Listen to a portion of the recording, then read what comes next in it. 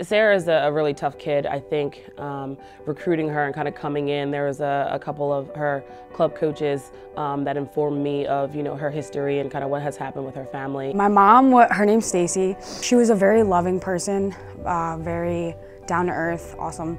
She was diagnosed with breast cancer twice actually. The first year was when I was in 5th grade. That was really bad. It was she was fighting it for about 2 years. She had a lot of surgery. She had a mastectomy.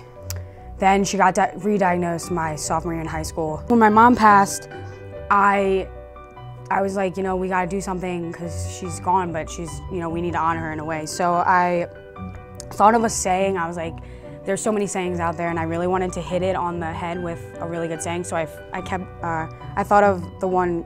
It says "Keep on living," SKD, and then it's the day she died, which was February 12, 2012. And I came up with a saying because, my mom may have died, but she still lives within every single one of us. And every time I wear this bracelet every day, and every time I look down, I just think of my mom and, how hard she fought, and it really inspires me and everyone else that has this bracelet on.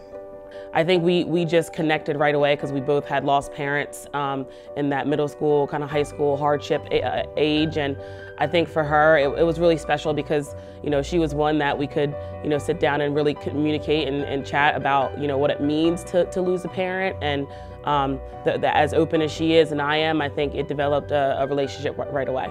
The support system here is awesome. I was thankful to have Gina as my coach because she's always had my back. She comes from, she has a lot of family problems too, and she definitely helped me a lot. And I think if it wasn't for Gina or the support system, I wouldn't have been able to do it. For her coming to a school that she knew that there was someone else that knew her story and that felt her pain. I think that's where it began, and then from there it kind of stemmed throughout the athletic department and within our team. It just was one of those things where I think she felt the love across the board. Our athletic department really supports Susan G. Komen Foundation. For example, my team, we have bake sales and we do the Susan G. Komen walk against breast cancer.